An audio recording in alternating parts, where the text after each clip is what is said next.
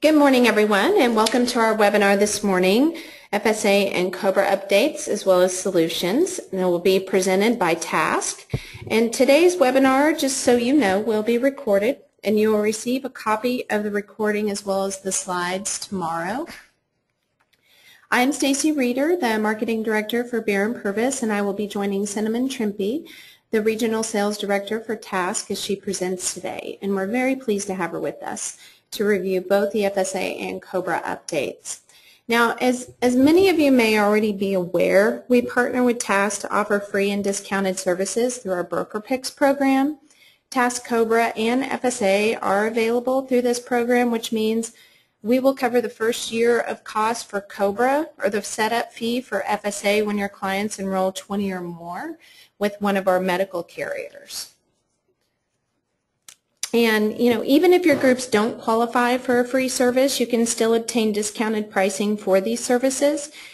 We do have information on our Broker Picks program on our website or from any member of your Beere&Purves sales team. So if you're meeting with your sales rep, certainly feel free to ask them about it, but also include information in the follow-up email that we are going to send to you tomorrow. Now, before I turn everything over to Cinnamon, I just want to remind everyone that you are placed on mute. So if you do want to ask questions, please submit them in writing. And then I'll do my best to ask those questions, at the appropriate point of the presentation. But, sometimes the questions get backed up. And for those that are missed, we will have a question and answer session at the end of the presentation. So, and we also will be recording today's presentation. So in addition to the slides and information on our Broker Picks program, we'll also provide you with a link to the recording as well. So we can go ahead and get started. I'm going to turn control over to Cinnamon, which I'm doing right now, and we can get started. Wonderful. Thank you, Stacy. Thank you all for attending the webinar today. So my name is Cinnamon Trimpey, and I work with TASC. We are a national third-party administration company. I do need to just put this confidentiality statement out there. Stacy will be able to send you a copy of what we've presented today, but it is just a compliance issue that we need to put out there. So I am the Northern California Regional Sales Director. I do work with most of Northern California. We do have another rep out there that works with some of the Bay Area as well as the Central Valley. I've been in the insurance industry for 15 years, and I've been with TASC for 6 years. And we've changed quite a bit over the years since I first started. But we briefly want to introduce TASC to you, and we will recap that again at the end. Briefly review the Section 125, talk about a few of the changes that have come through the Affordable Care Act. Then we will review COBRA today, and talk about why our solutions will or may work for your clients. Excuse me, Cinnamon. Would you mind putting in the full presentation mode, so just in case sure. The full thing? Is that better? Yeah, thank you. Oh. Thank you, Stacy. There we go. So we are a national third-party administrator for employee benefits and also compliance services. And our benefits and services do enhance the products of your clients with their existing benefit program. We are the largest privately held third-party administration company in the U.S., and we were established in 1975. Many of you may have known us from the early 2000s, where our sweet spot was really a smaller group, maybe a 16 to 50 marketplace. We now, through several acquisitions and enhancements of our proprietary systems, are able to serve small and large businesses as well as Fortune 500 and public sector companies. I apologize that keeps coming up. We are headquartered in Madison, Wisconsin, but I am here locally out of Sacramento. And we have close to 1,000 employees now with recent acquisitions throughout the U.S. We do offer several services. So we have benefit account management. Our flexible spending account is what we'll be focusing today on. We also have transit and parking, which may be of some interest for the Bay Area clients. We have HSAs, HRAs, tuition reimbursement. wellness rewards, and a new offering called Workplace Giving Administration. We do also provide COBRA administration, FMLA, retiree billing, and several compliance services. So we'll get into those FSA and COBRA parts, and then we will talk about what else we do. So a flexible spending account was enacted in 1978 under Section 125, and then it has been revised several times throughout the years, dating up to current times. It does also address the Family Medical Leave Act, changes in family status, and most recently under the Affordable Care Act there were some changes, and we'll talk about those briefly later on in the presentation. So a flexible spending account is also known as a Section 125 plan, a cafeteria plan, and your employers may know it as one of those when they're referring to it. The main part of the Section 125 plan is the healthcare FSA, and that is basically where the employee is allowed to elect that salary deferral to pay for eligible healthcare expenses. And that's for all eligible expenses that are medically necessary and associated with a medical condition. There used to not be a limit on that, and with recent legislation through the Affordable Care Act, the limit has been reduced to $2,500 annually. And to date, we do not have any cost of living increases, but that may come at some time in the future. And then October 31 of 2013, the option that we've all been asking for came, and that's the carryover as it pertains to our use it or lose it rule. Additional tax benefit programs, so the premium only plan can also be offered in lieu of the full flexible spending account. We've got the dependent care account, the transit reimbursement account, the parking reimbursement account, non-employer sponsored premiums and disability insurance, and then term life. And each of those has their own independent section with their own guidelines, and we do offer all of those at TASC. Under the Affordable Care Act, of course, there was the healthcare FSA limitation. So with that being said, the salary deferral part for the employee is limited to $2,500 per calendar year. The employer, however, can put in additional dollars above that, but in order for the plan to remain a HIPAA-accepted benefit, it needs to not be any more than $500 into that benefit. And also over-the-counter medications were eliminated to the point that they are only allowed with a prescription or a medical necessity form provided by TASC that the doctor has to sign off on.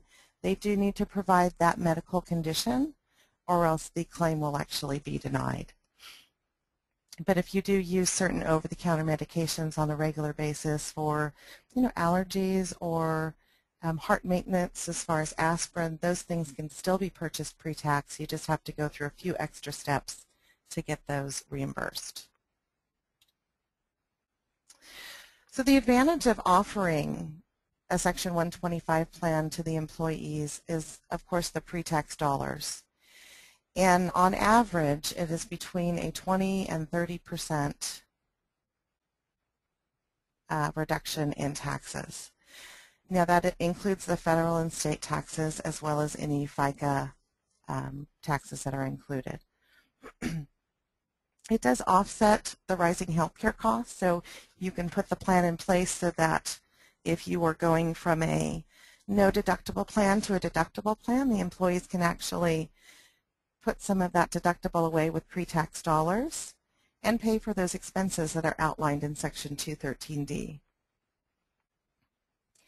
And you can also maximize those healthcare dollars through the tax savings. So in theory, if they are putting money in for their premiums, if there is any cost share involved with that, and once they have reduced their salary, they should actually be in another tax bracket for their ongoing payroll. But then at the end of the year, it also puts them in another tax bracket by reducing their W-2 by the total amount of the elections for all of the benefits that are pre-tax.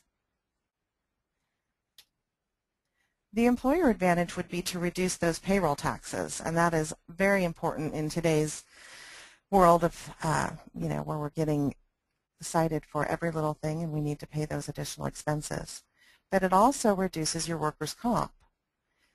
So when you're calculating that, if you have a high workers' comp rate because you're in a dangerous field, or the employers, they work out in the field a lot, they're auto body mechanics, or they're working with machinery, that's going to reflect a very high workers' comp rate.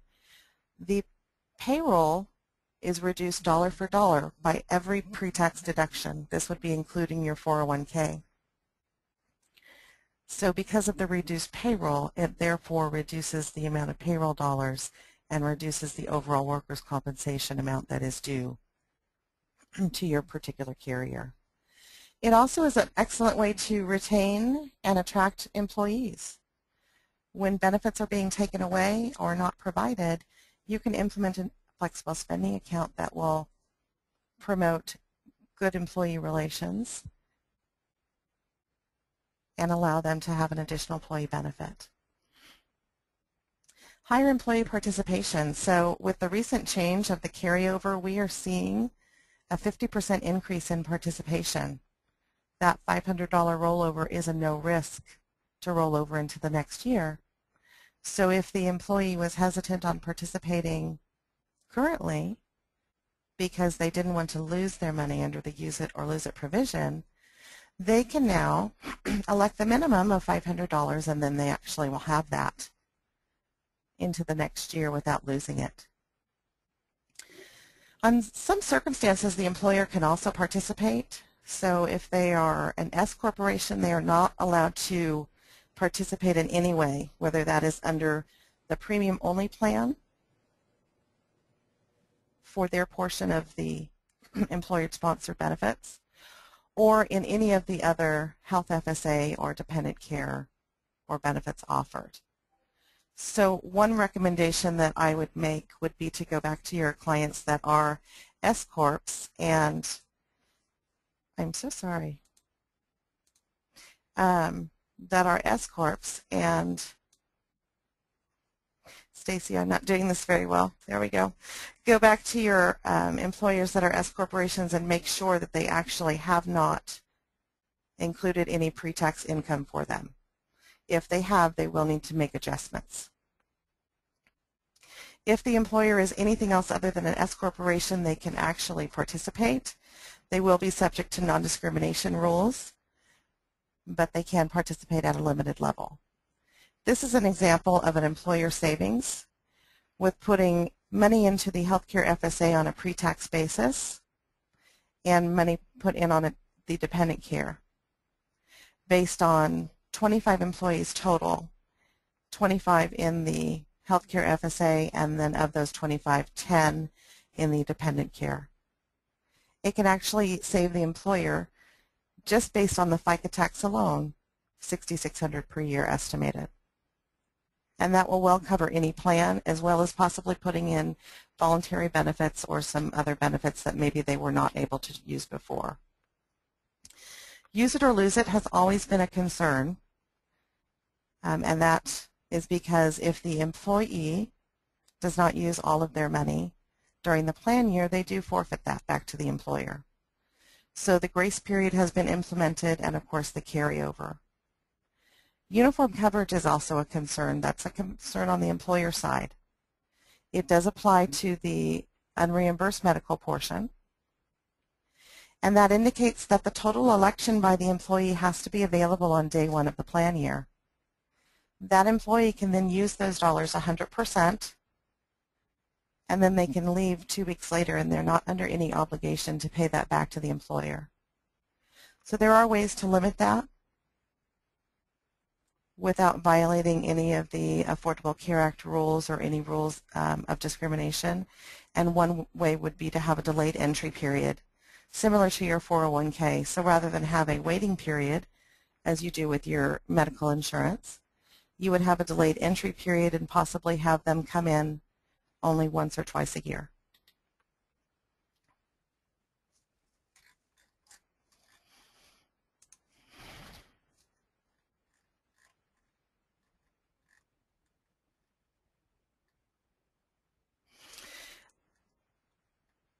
The carryover option must be elected, so it is a part of the use it or lose it, and you must elect that with the third-party administrator that you're using, whether it is the grace period of 0 to 75 days or they want the $500 rollover.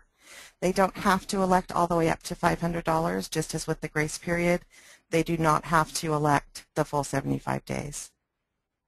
The $500 is very attractive, though, so if you have not considered putting an FSA in to your employers previously, now would be a good time, and you can use that $500 carryover as a feature to attract more participation, especially in a smaller group.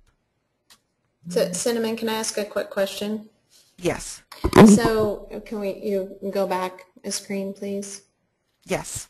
So on the carryover, I know under ACA, an employer now has the option to make a $500 rollover available to employees that participate in the healthcare FSA. Now, is this only the healthcare FSA? It is only the healthcare FSA.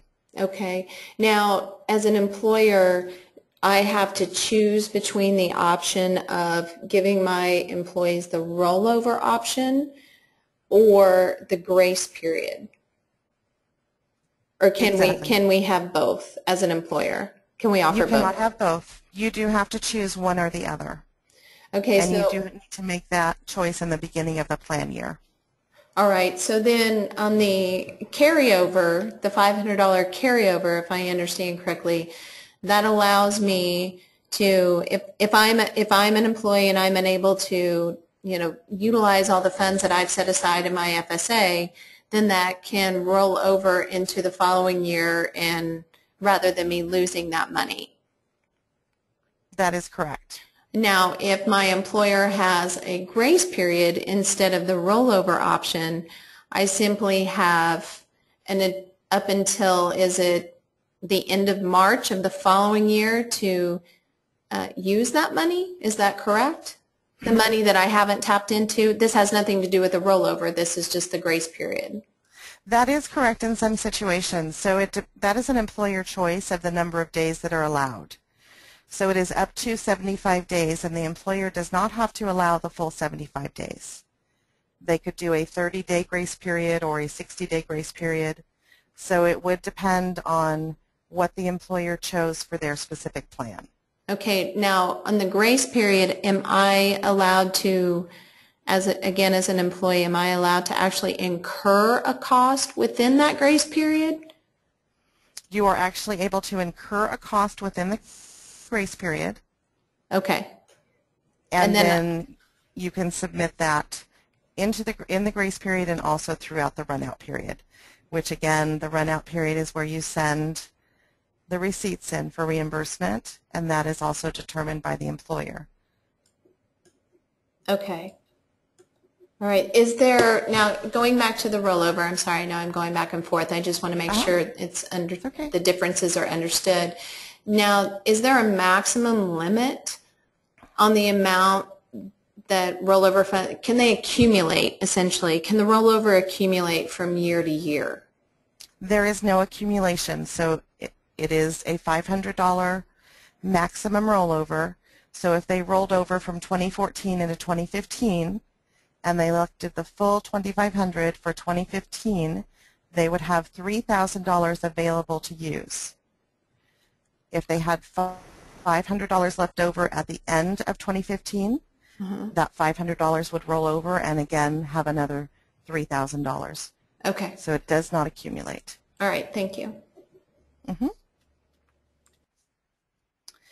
So impact of the Affordable Care Act, the over-the-counter medications, that was eliminated unless you have a doctor's note. The dependents are covered until age 26, and there is a maximum contribution.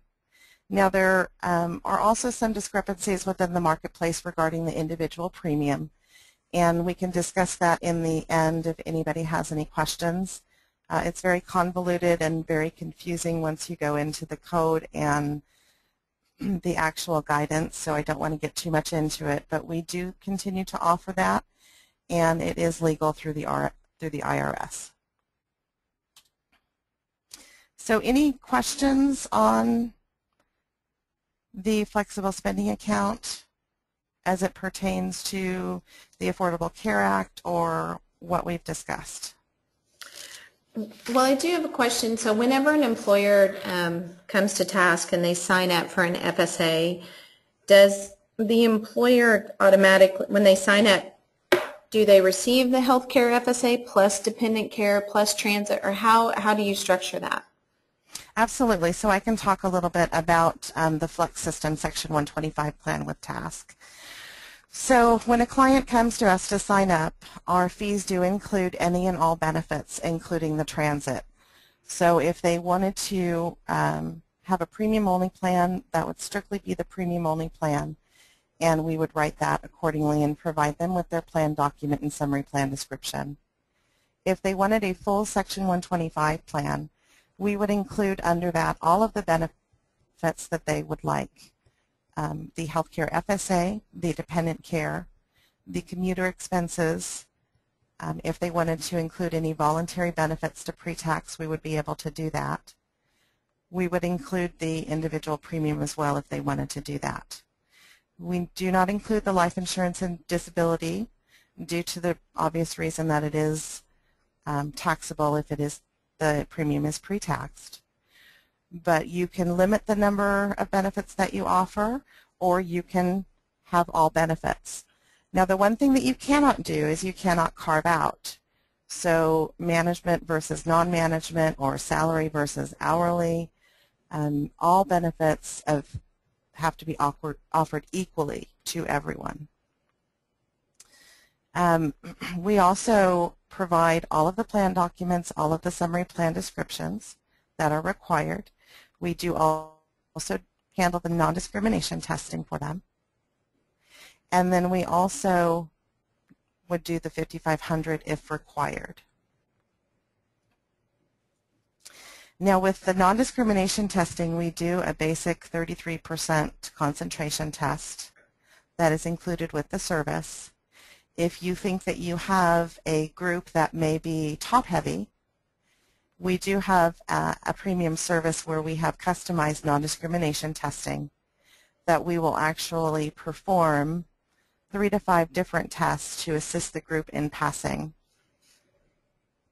It is a misconception that it is a pass or fail, and if you fail that you're done and the plan is basically out of compliance.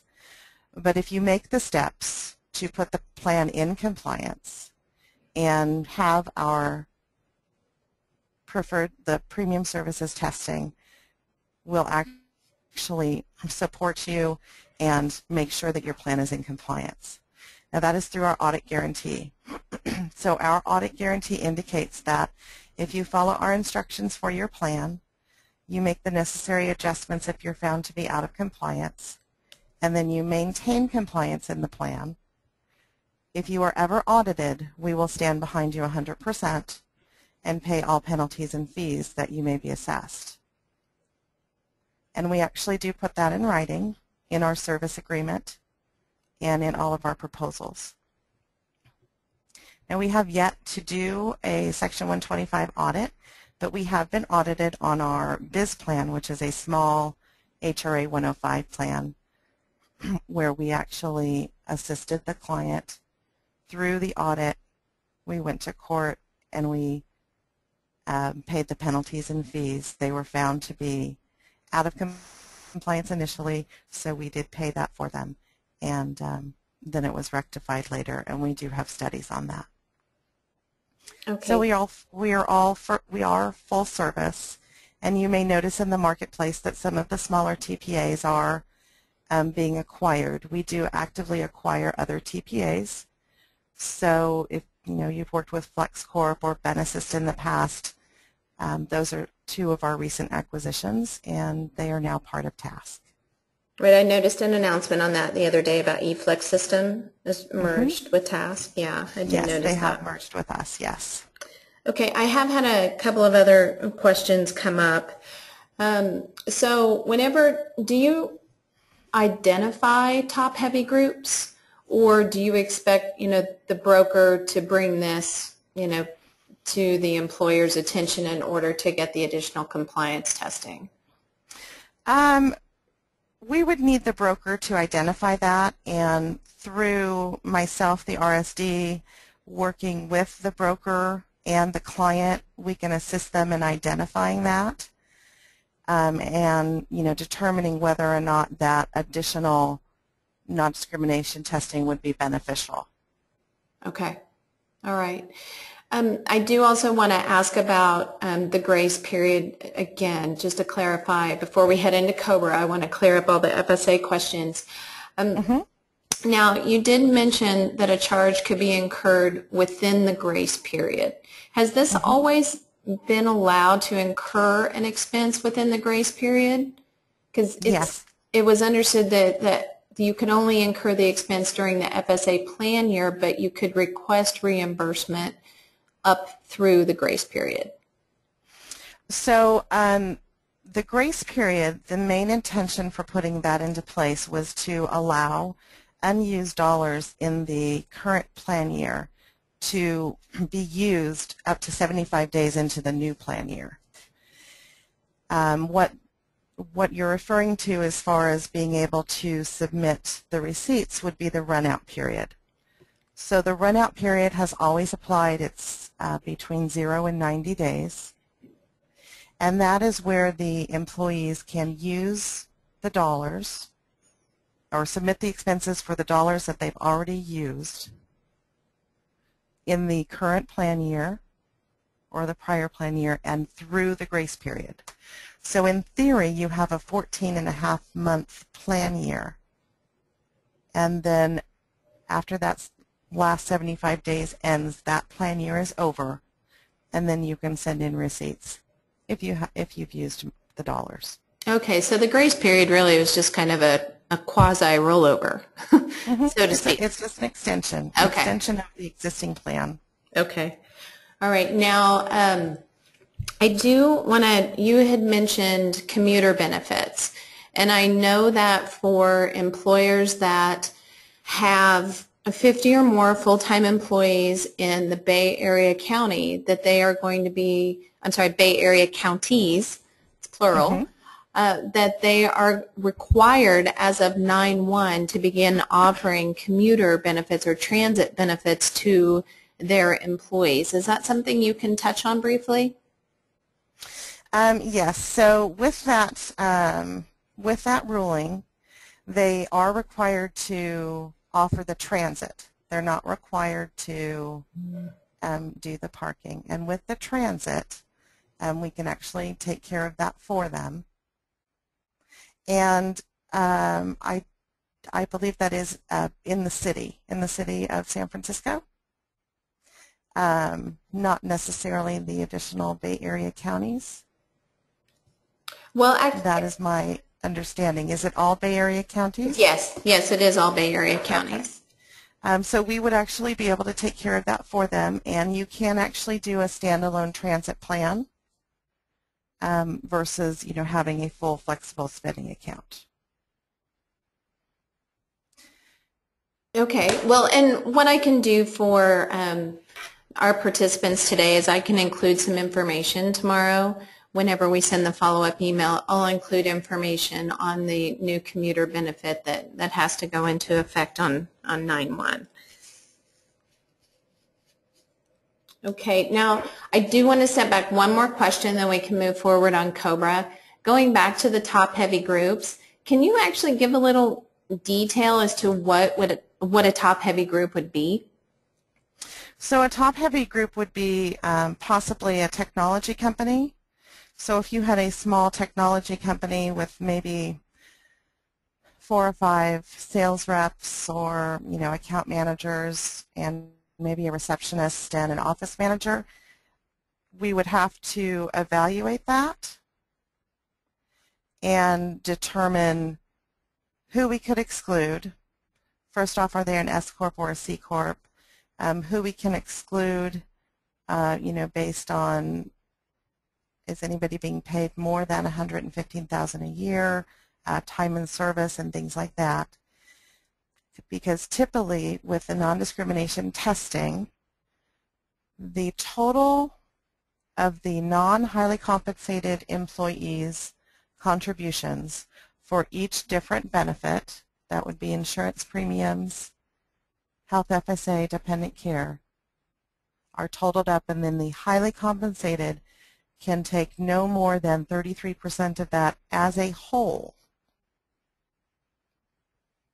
So they would have to take that and divide it amongst, all of the highly compensated. So if you had 5 highly compensated, and let's say the 2 non-highly compensated were putting in $5,000 each for dependent daycare, those highly compensated would only be able to pre-tax $2,000 each in order for the plan to remain compliant.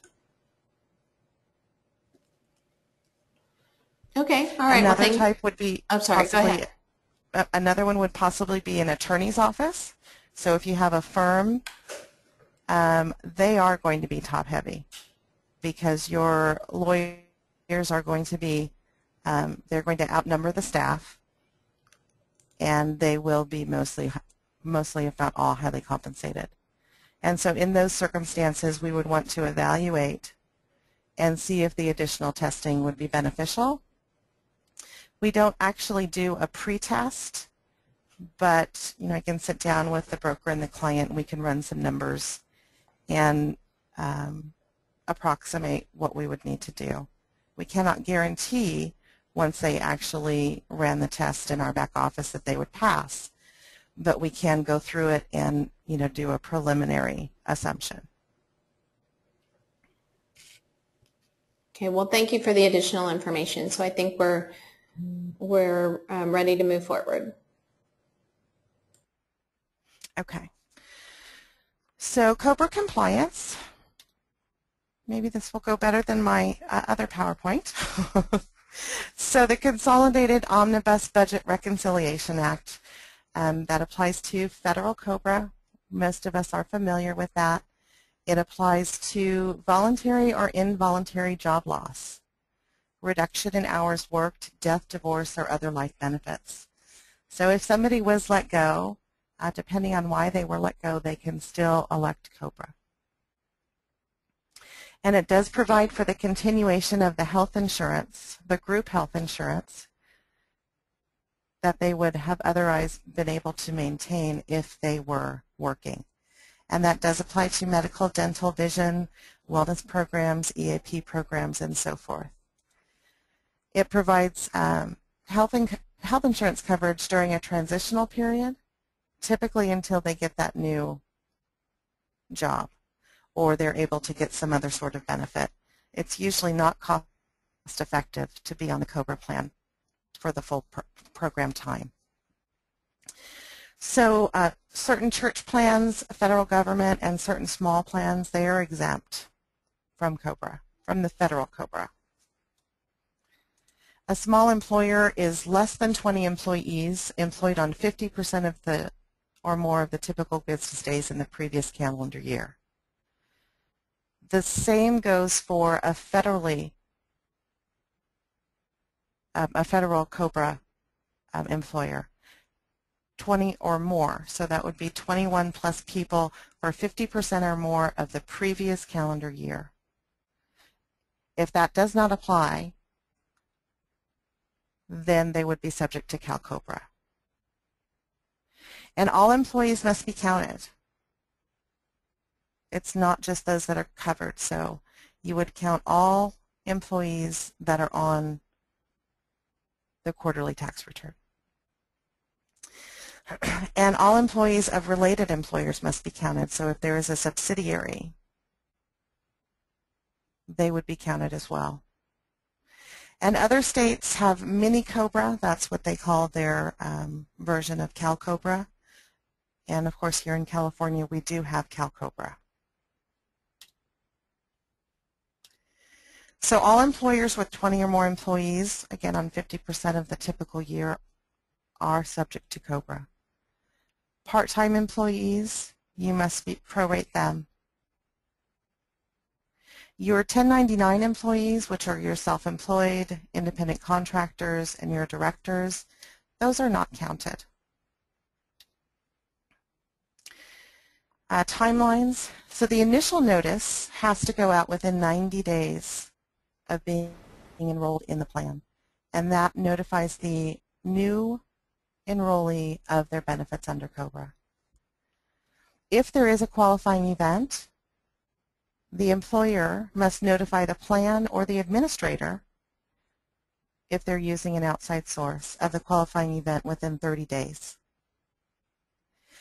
That entity then has 14 days to get out the qualifying event letter, and then the participant, the qualified beneficiary, then has 60 days from the date that they receive that to elect.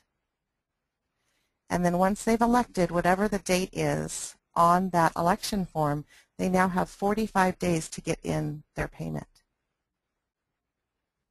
If the payment is not received, our procedure at TASC is that we give a 10-day grace period.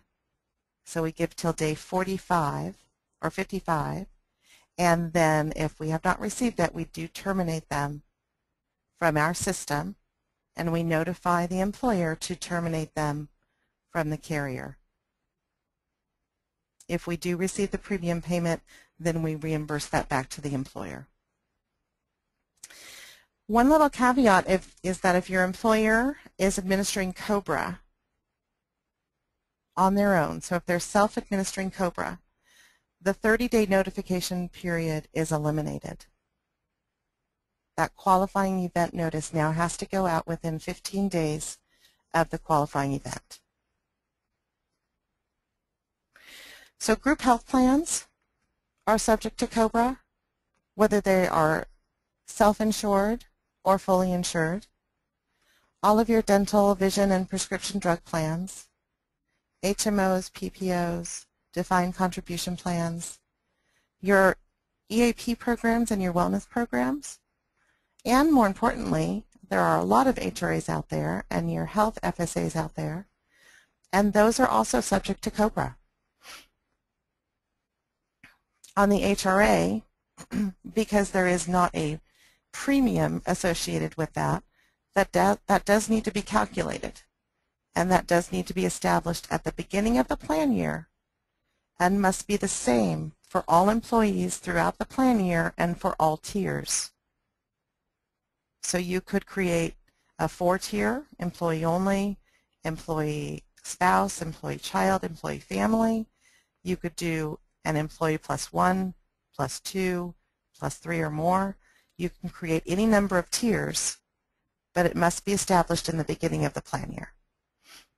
Your health flexible spending accounts are required to have a COBRA letter sent out if there is a positive balance in the account at the employee's termination. And those are 2 benefits that may be overlooked for COBRA. So that would be something to go back through and review.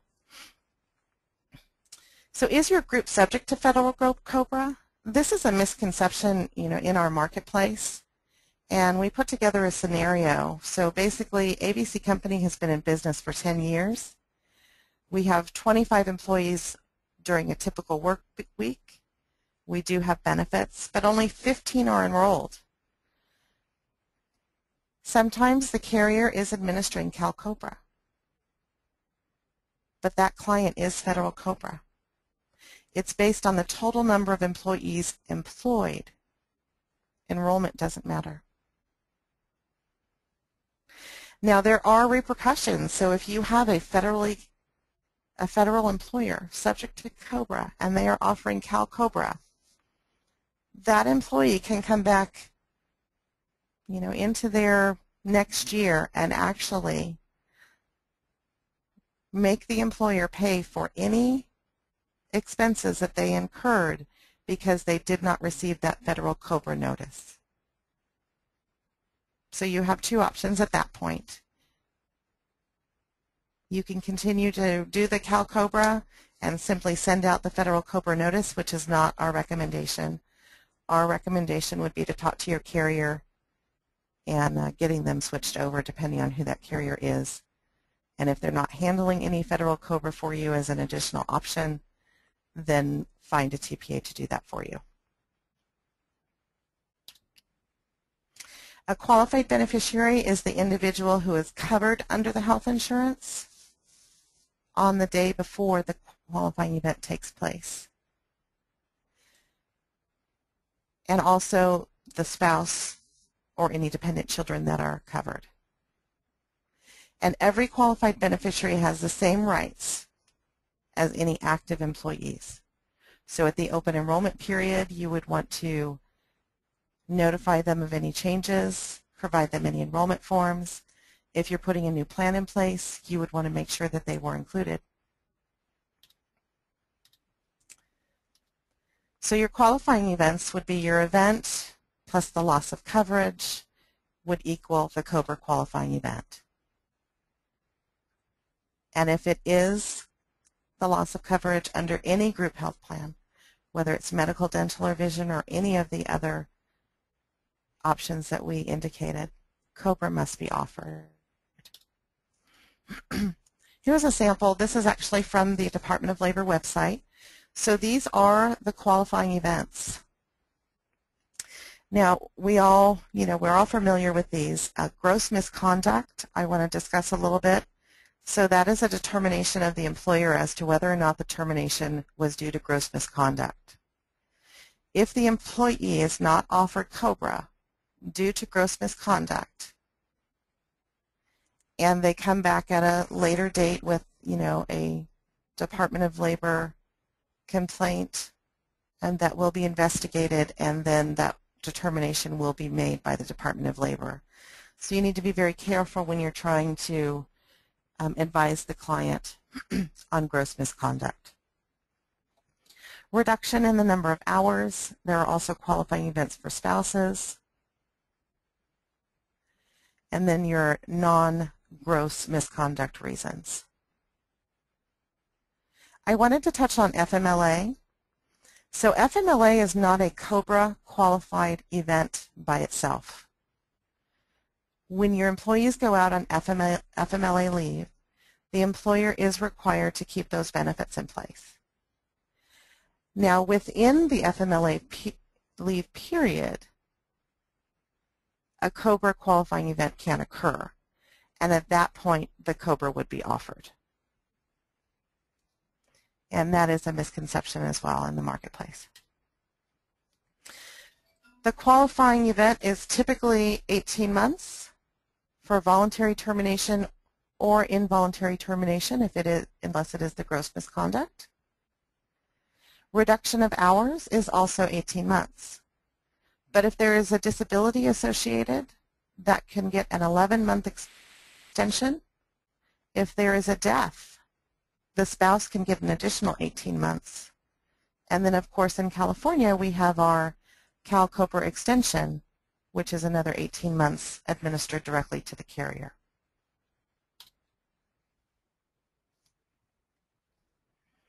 The maximum coverage period for the spouse or the dependent would be 36 months from the original date if one of these conditions applies.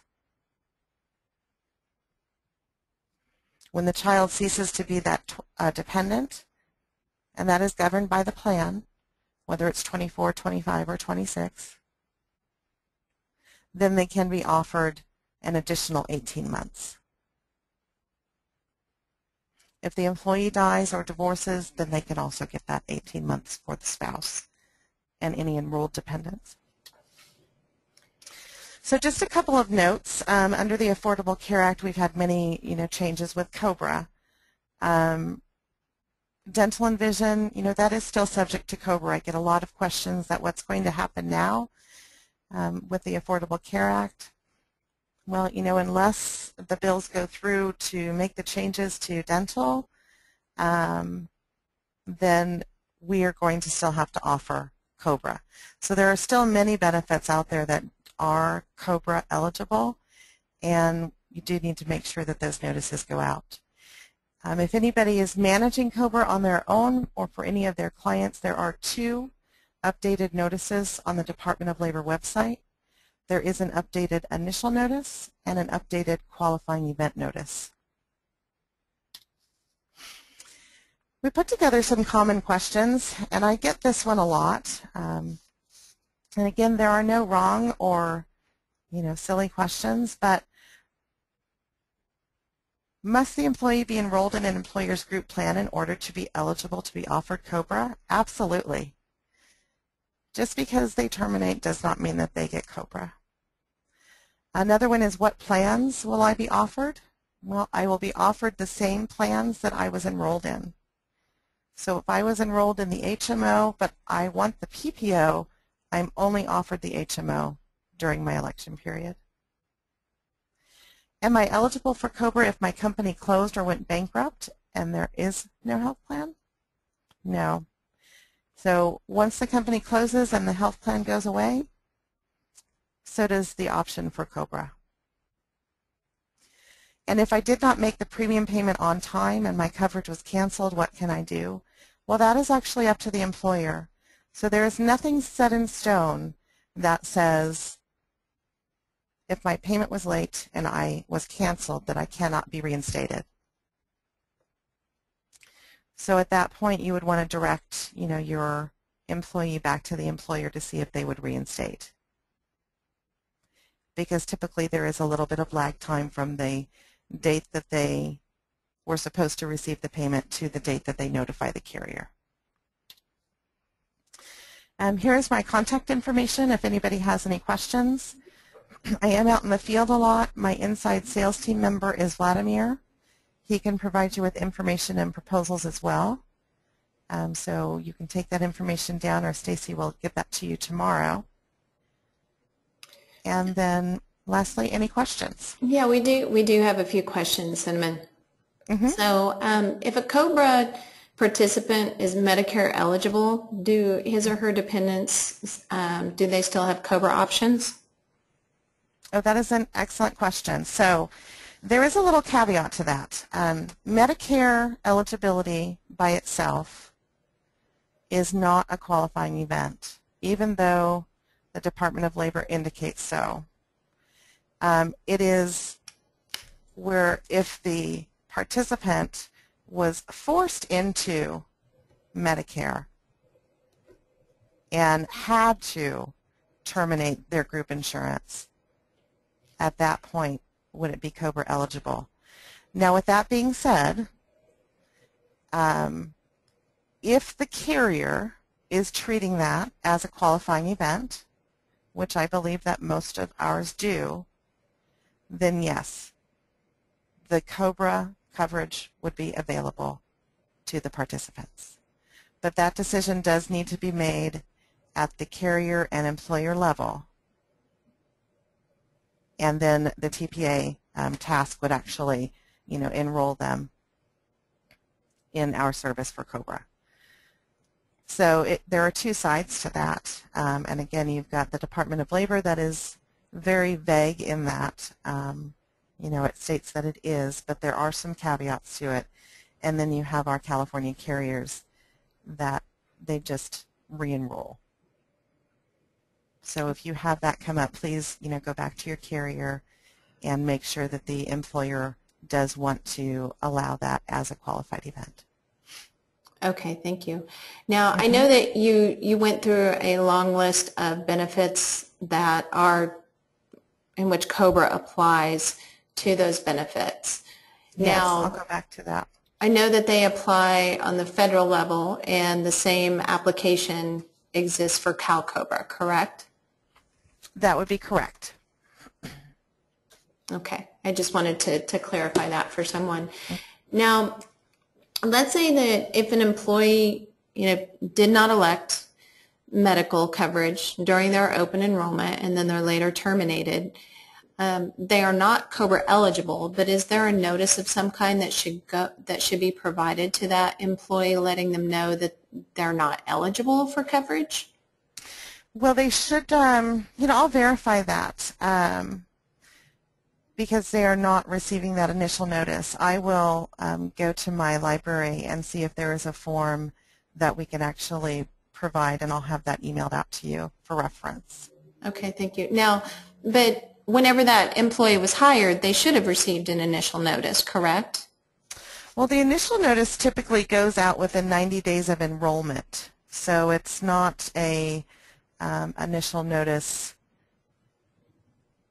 for it's for their COBRA rights, and the law says that it's within 90 days of their enrollment they have to have the initial notice.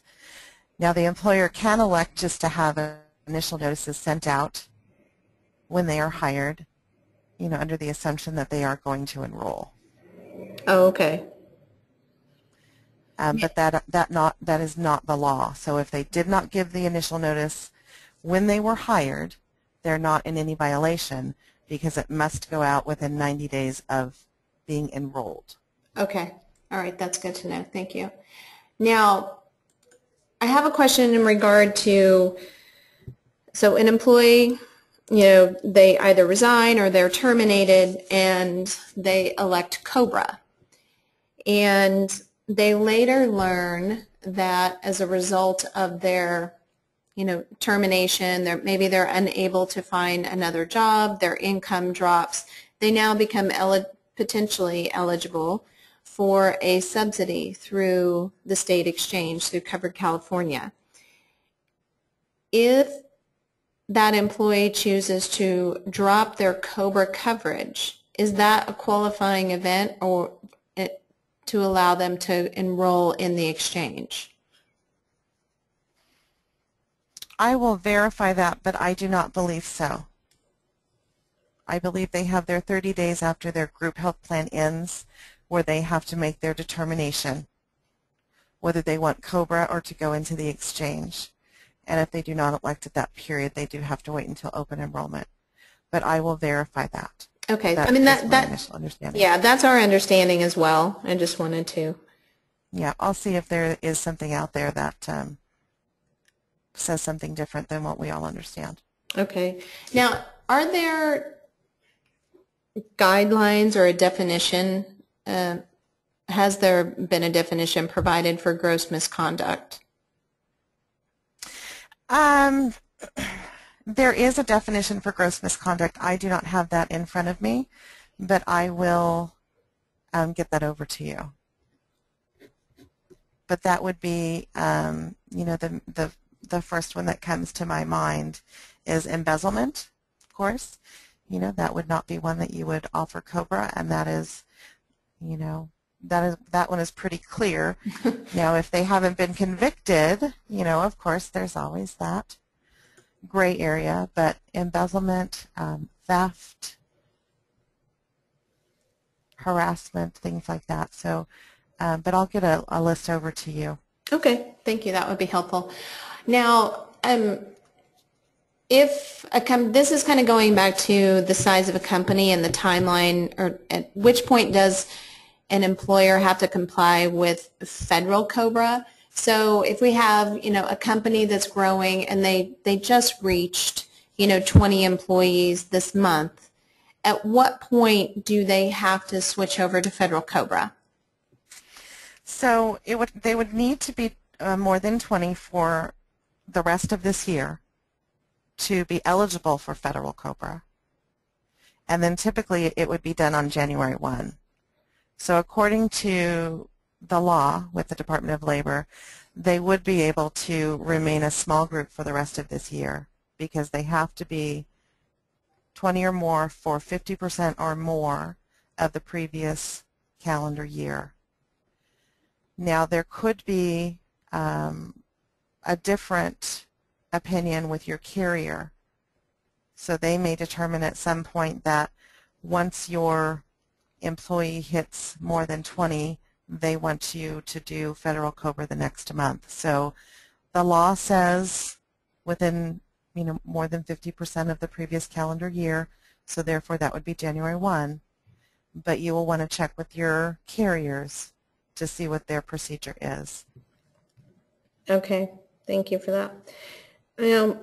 A question for you in regard to if someone either doesn't elect coverage, this is really more about TASC services.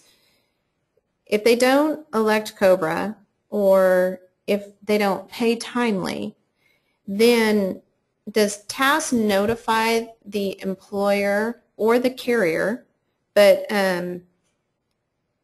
when that election or when that payment doesn't take place, because carriers are becoming much less flexible in regard to retro terminations and reimbursing, the employer for premiums that have been paid but, not accessed. Absolutely. So that's an excellent question.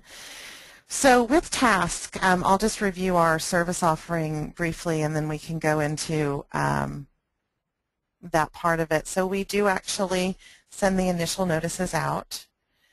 We do take care of sending out the election notices and collecting the premium once they have elected.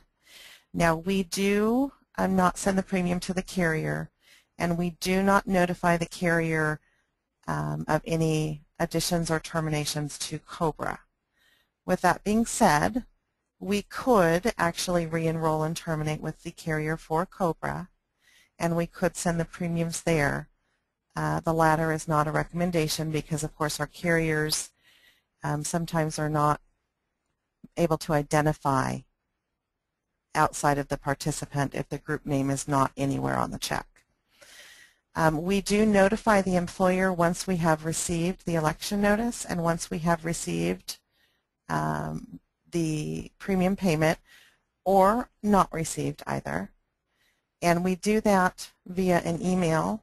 We notify them that there is recent activity, and basically they are to log on to our online system and they have immediate access to the election notice and to know whether or not the payment was received. The guidelines for the payment, though, are still, it's that 45 days out. So if you have an employee that was terminated, they're probably going to wait that full 60 days to see if they have something that they've needed to go to the doctor for before they elect. So if they elect on day 60, they still have that 45 days to pay that premium. So we're now 105 days out. And unfortunately, the carriers may be a little difficult, but there has to be a way, to assist if the employee takes that full 105 days, because the 105 days is the law.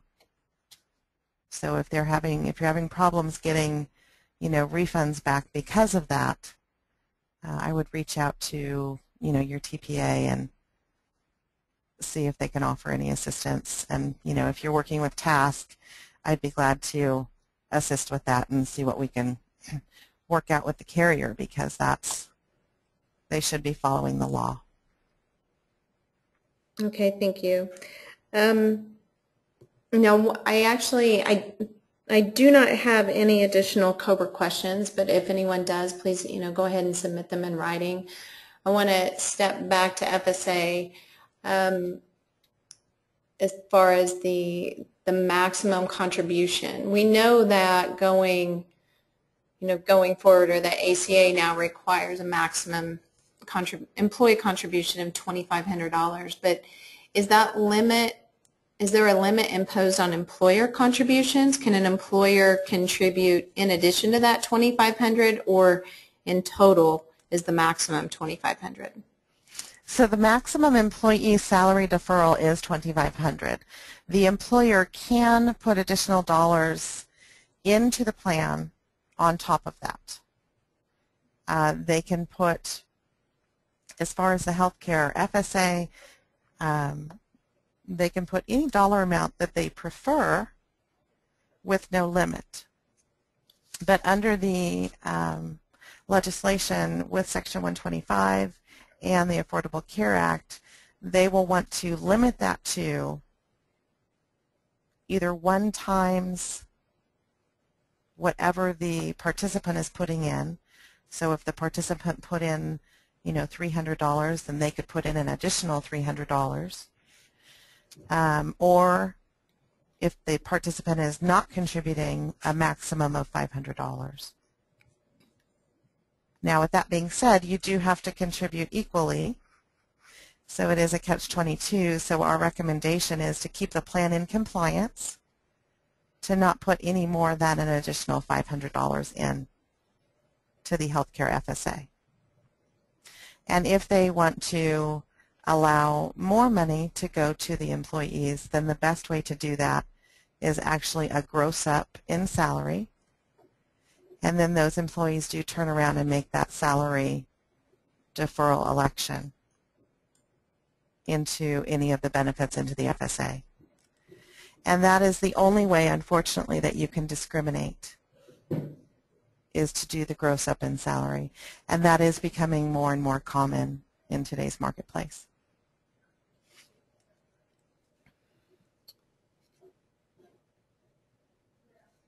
Okay, well, thank you, Cinnamon. It looks like that is the last of our questions, and I do want to remind everyone that we have recorded today's presentation. We will post it on our website under our webinars and education page, as we always do, but we will be sending out a link as well as the presentation slides to you tomorrow. And if you want to learn more about TASC offerings, through Beere&Purves, we will include information in the email as well. But certainly you can always visit, the Broker Picks page on our website, as well as talk to your sales rep about it. They have information available with them at all times as well. So thank you very much. I want to thank Cinnamon for joining us today and providing with the latest updates on FSA and COBRA. And I think we can call it a wrap. Great. Thank you, Stacy. And please accept my apologies for my computer snafus. No problem. No problem. Thank you, everyone, and have a great day. Thank you. Have a great day, everybody. Bye-bye.